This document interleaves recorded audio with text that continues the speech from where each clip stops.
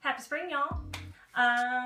Alright, so since it's the first day of spring, I kind of have to go into what I'm all about. I'm a plant lady. In Cassie's phone, I'm labeled as Professor Sprout. That's just a thing she does. Everybody's a character. So my whole thing is plants, which I'm pretty good at. I've been in the industry for 6 years now. I've been working at an organic garden center. And today's actually our opening day, but I don't work Mondays, so I didn't have to go to work.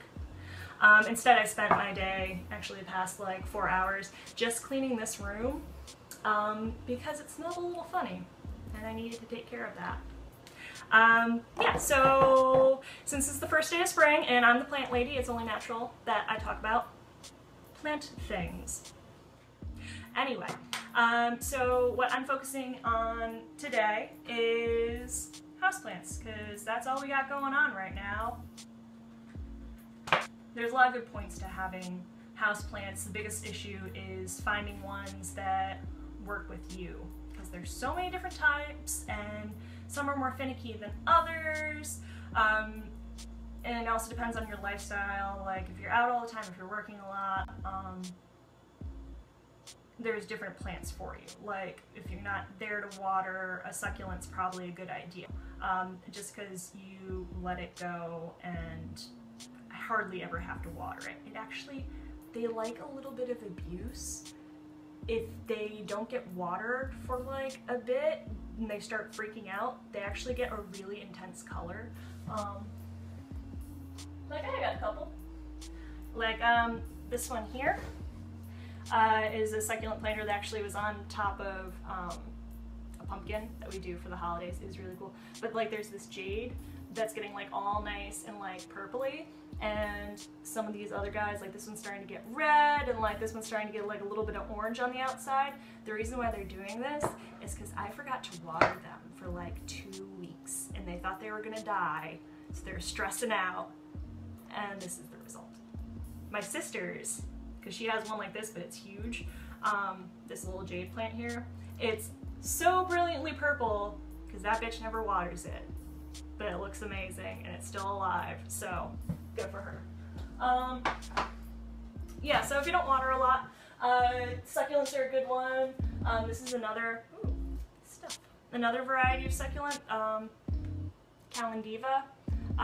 This I actually got about a month ago, and the buds were still pretty tight, and it is still blooming.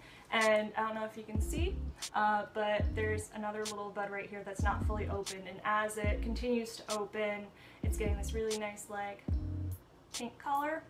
And this is what's classified as a succulent as well, so you don't have to water it as often. With succulents, the easiest way to tell if they need water is never rely on the soil. You always want the soil to go dry. Just let it go dry. So to check to water, I take the leaves and I kind of like molest them a little bit. And if they're nice and firm, they don't need any water. They're good to go. Leave it alone. If they start feeling kind of like mushy or like bend really easily, then you definitely want to water them. Maybe like soak the pot a little bit. Another pretty easy one are like ferns. Like I just got this guy. This is foxtail ferns. Pretty easy. You want to let them go dry at like the first like top inch. You don't want them to go fully dry. So I have a good amount of houseplants and they're not always happy. It has a lot to do with the winter time. There's less light since the days are shorter, so they aren't able to produce as much chlorophyll or photosynthesize. So a lot of them go into kind of a dormancy period where they don't need much of anything. You don't even want to water them too much.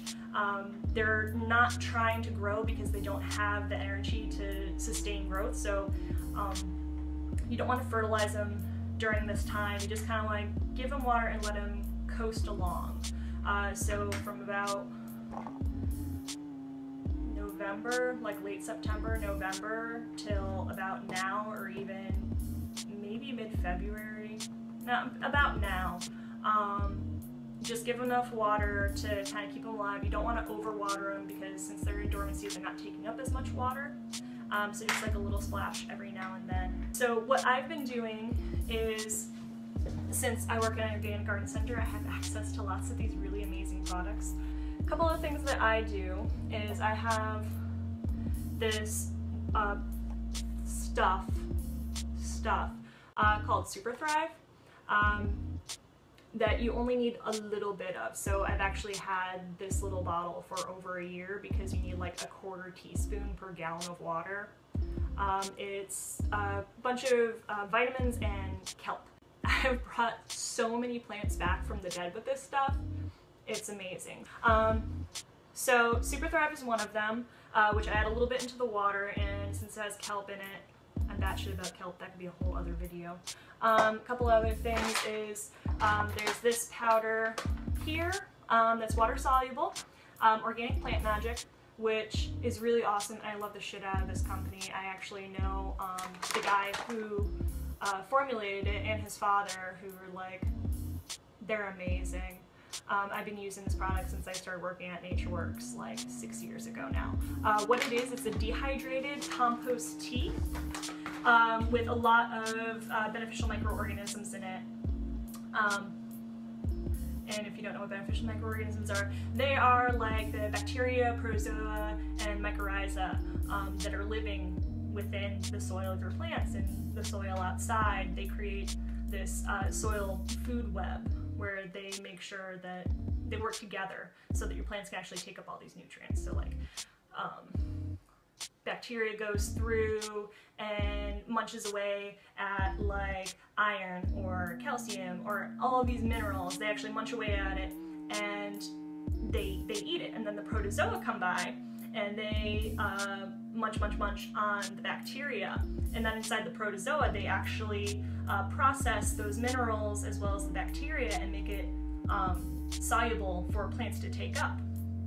But the next part of that is the mycorrhiza, which is this fungal system that lives around the roots of plants. So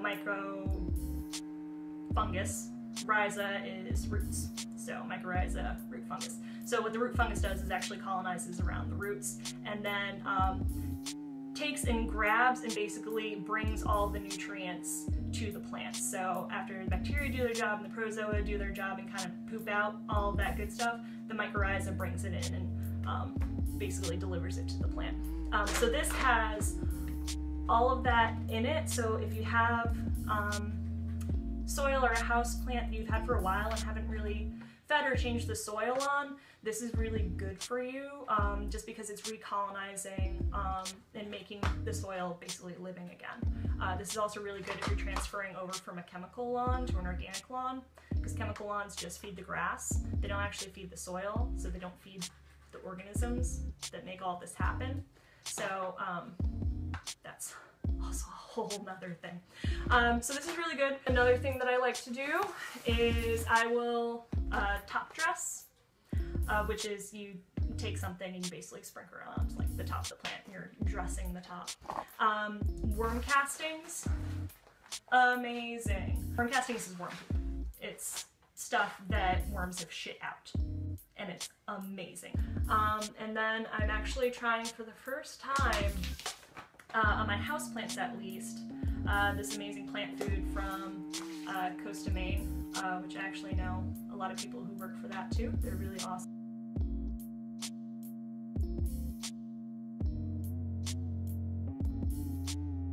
Please, please, please, please, please go to your local independent garden center first and ask them. Please buy from independent garden centers, because a lot of these people, like myself and all my co-workers and most all like employees of what's called an IGC, Independent Garden Center, they do so much training and know so much, and you really want to learn from them and really want to support them. If you go to like Walmart or like Home Depot, yes, they might have some good products around, but guaranteed you aren't going to have the staff there that have been trained to help you and figure out your exact problem. They're just going to point at some random thing, be like, all right, yeah, that's probably what you need. So please, for real guys, go to your local independent garden center. They're part of your local economy. They're people like me who have devoted their lives to this. It's not like, oh, this is a good, like, get quick rich